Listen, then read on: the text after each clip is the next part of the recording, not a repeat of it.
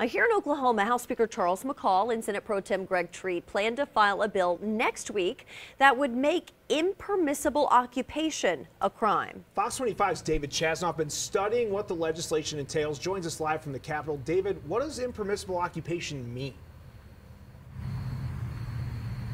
Adaba, Wendy, that means anyone who enters the U.S. illegally, comes to Oklahoma, and stays here would be guilty.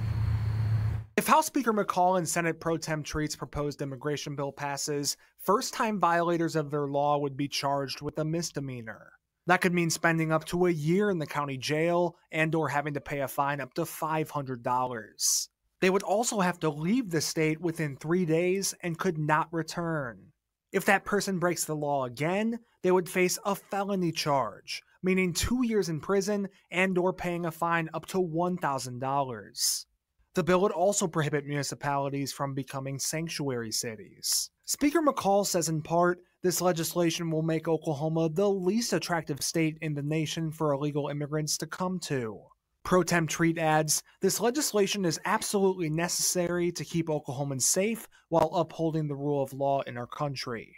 But Cindy Wynn with ACLU Oklahoma gives this proposal a much different review. We know that states cannot attempt to regulate immigration. That power belongs exclusively to Congress under the Constitution, so we know that this bill is blatantly unconstitutional.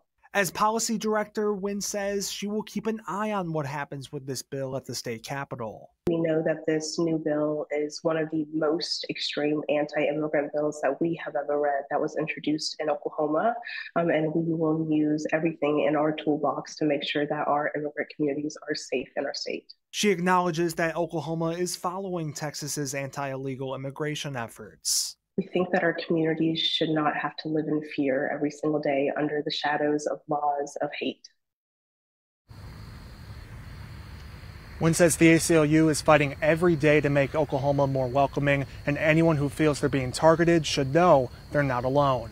Reporting live at the state capitol, David Chasnoff, Fox 25 News.